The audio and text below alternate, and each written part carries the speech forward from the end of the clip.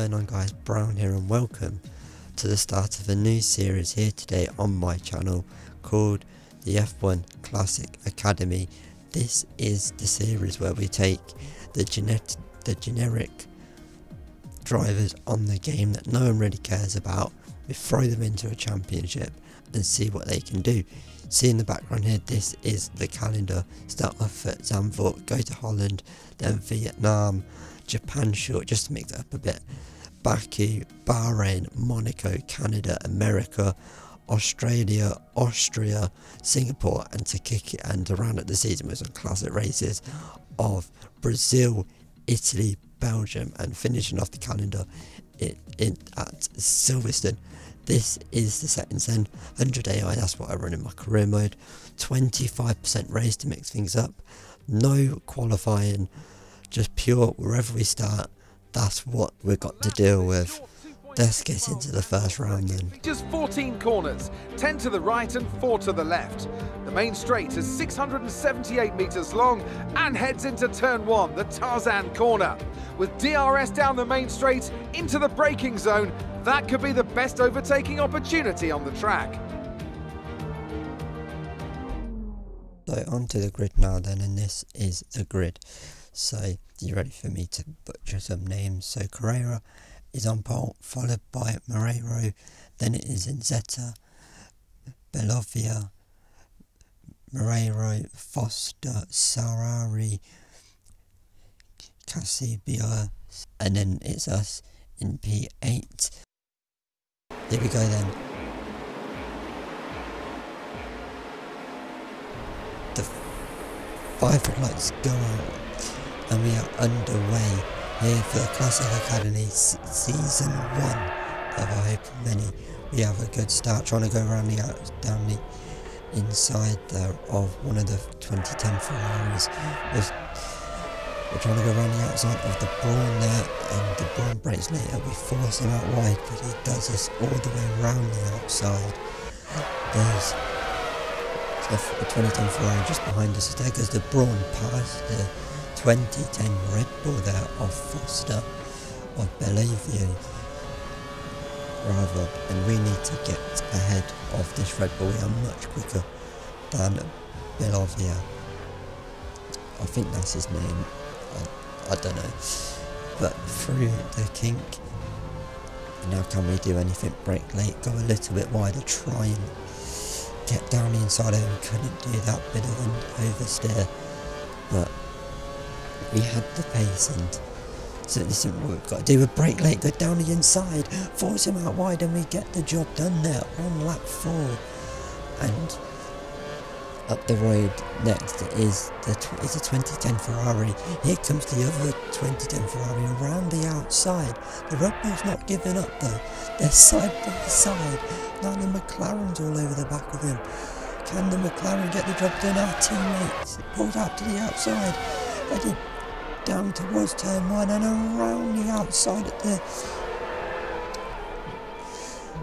and gets the job done there. The Red Bull dropping like a stone, and this is what I love about these classic races, that when you get held up, obviously these cars all here were in one season, which spices things up, as this was the replay of the move then. Great camera angle down the inside, force him out wide, and in that just left the run for the Ferrari, and now we are on the back of the other 2010 Ferrari of Casilio, and I'll be looking to get through him quick, because up the road but by 3 seconds is Brawn GP car, I think it is. But we are closing, and what I really like about these classic cars is you can't, obviously there's no DRS, everything is equal apart from the stages of history where each year of the cars, which means you really have to work for a move. You can't just simply send it to fling DRS open and away you go. You really do have to work for it, which I really enjoy, because doing a DRS move is kind of a bit boring, is it? As we go wide there, we try and cut back, we couldn't quite get the exit though. Another thing is about these classic cars, you get to listen to the roar of the V8 as we brake late, go round the outside. We've got better traction. We're on the curb side by side trying to go round the outside of the 2010 Ferrari. We're still there, but he squeezes us out and we're going a little bit wide there, lose the back end, and we can't. We're going to have to sit behind and wait a little bit longer. This 2010 Mclaren is so bad at low speeds. The back end, you have to be so careful on throttle because the rears just like to spin up as soon as you put any sort of power down. At low speed, we're defending of a Ferrari, but we really do need to get the hurry up here on lap 8. Obviously 25% puts that little bit more pressure on getting through the pack, as now we try and go round the outside of the Ferrari. We've got better traction, we touch wheels there, and now down the inside we have to back out of it. He gets the exit, we get a big tank slapper.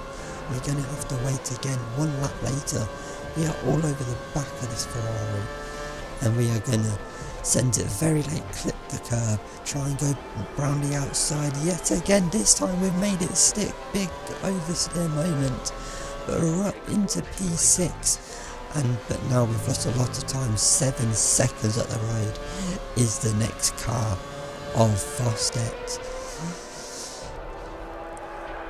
This is a replay off the move. Then we just got great traction out of the chicane and breeze past the Ferrari.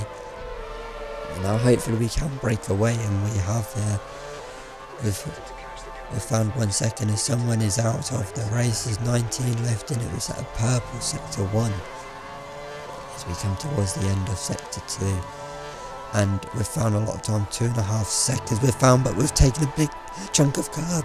We're into the gravel. We've knocked out the DRS board, and oh no, the Ferrari gets us back, and all that work to get past him, and now down the inside our teammates having a look at us, but all of that work to get past the Ferrari, get a gap out, it's all just gone out the window there with that big mistake. Try and send it, the Ferrari locks up trying to get down the inside at turn 1, couldn't do that. Our teammates having a look at us now, we try and squeeze them out, round the outside, we're defending now, we go late, try now to get the power down early, try to do what we did earlier on in the race and have a go around the outside. We couldn't do that this time. We are pushing him around the corner, we overtake him with just 5 laps to go. We go back up into P6, and now we need to try to get away again. The gap up front now is 12 seconds near enough, and this onto the final lap of the race. The winner then is Moreno in his 2004 Ferrari. That Ferrari blistering quick in a straight line. The 2 quickest cars, I think, is the Brawn and that 2004 Ferrari. We're around the final corner. We're going to finish in P6 to round out the first race. Alright, race over. Take care of the car on the way in.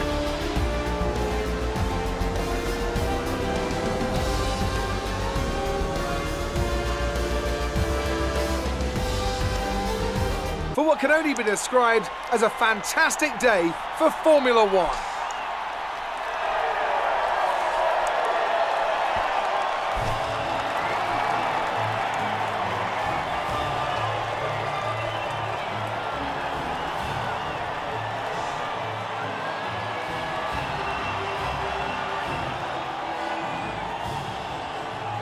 So that is it. The Formula 1 Classic Academy round 1 is done and in the books.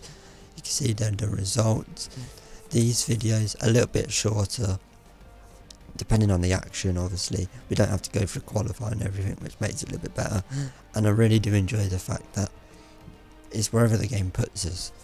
So it may be, if you want, we could go put it on one shot and see what happens, but I really enjoy the challenge of, if the game puts us in a bad position, getting back through the field. But guys, if you have enjoyed the start of this series and you want to see more, make sure to like and subscribe, and I'll see you in the next one.